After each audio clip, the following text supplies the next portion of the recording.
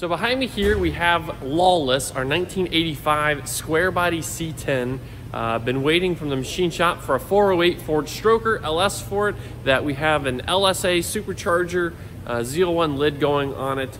That was the whole goal. On the ground here, we've got the TR6060 that was behind the original 6-liter LQ4 that I had swapped into it. We drove her down to LS Fest last year, and not even a week later, we threw her up on the rack, ripped the motor out to take to the machine shop for all the spare forged LS parts that we had on the shelf. Thinking it was going to be done pretty quick. No big deal. We understand that everything is taking longer than normally expected, so it is what it is. But we've been really pushing the GODZILLA 7.3 liters.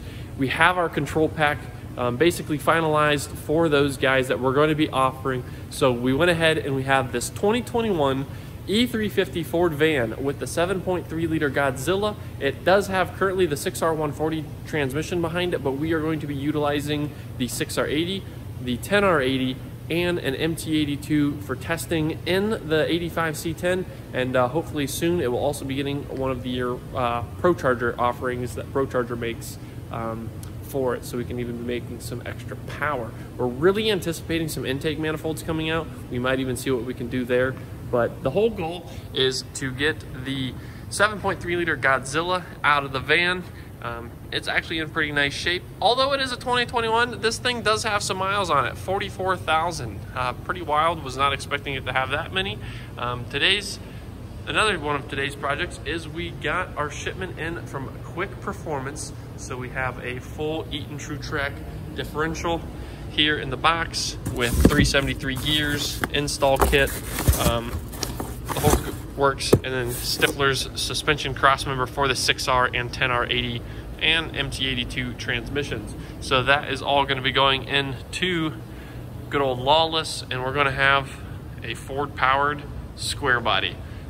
Should be making some actually impressive numbers, and we're excited to get her to the track and see what she does, as well as get these transmissions in the truck, make sure the shifting and everything is right with our control pack on our crate motor over here, because we do have a GODZILLA crate motor that we have all tested. She runs good on our turnkey pallet. Been doing some research and development on our control pack, so there's our prototype.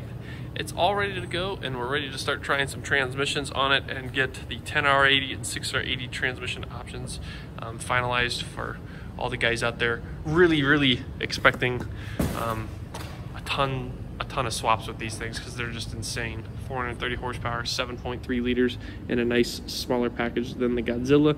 We just have to change this banana snout of an intake manifold. I mean, that's just ridiculous. Someone needs to come with something more cost effective than $2,200. Really expecting Holly to take that on. So that is it for now. We're gonna get cracking on getting the Quick Performance gears in the back. We've already got the diff pretty much taken apart here.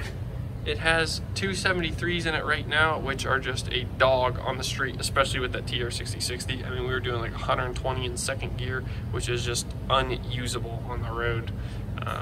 So 373s going in it, full Eaton True Track. Probably gonna do some traction management with some torque bars, traction bars, and see what she does. Make the Chevy boys mad. So we've got the gears out, and you can already see the size difference between the 273 factory that's in it and the 373 that is going into it. We got the package out, Eaton True Track gears going in, and got a couple more measurements to do. Got our shim pack and master installation kit, all thanks to the guys over at Quick Performance. Awesome company to deal with. They really have basically everything you need, most stuff in stock. It's always seemed like with me, even their fabricated 9 inches that we're running in our drag car, all ready to go. Luke's over here cleaning out the axle housing to accept all the new parts going in Lawless. So we've just spent a good amount of time cleaning the axle housing so there's no gunk or debris in there. Metallic shavings to ruin the new gears as well as the true track. A little bit of time saved or spent now is going to save a lot of money and time in the future, having to come back and redo it all just due to build up and not getting all the old metal shavings out from the old 273 gears that were abused on the trip down to LS Fest. It took just a little bit more work, and Lawless is now ready to rock and roll back here. We've got the Eaton True Track installed, 373 gears, got a really nice gear pattern on it.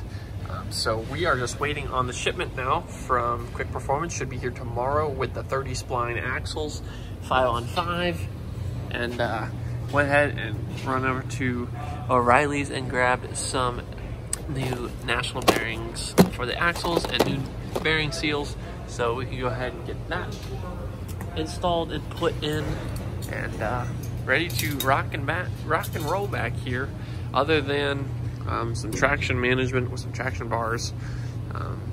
So next thing is going to be dropping the fuel tank back out and upgrading the fuel pump, because fuel pump, we could already tell last time, wasn't holding the prime with the LQ4 6-liter in it, and it's going to need to get upgraded anyhow for the Pro Charger, or if we go ahead and do swap that Forge 408 back into here with the LSA Supercharger, we're gonna run out of fuel with that fuel pump anyhow. So rear axle is basically done, and now we are moving on to getting the engine prepped and ready to go in.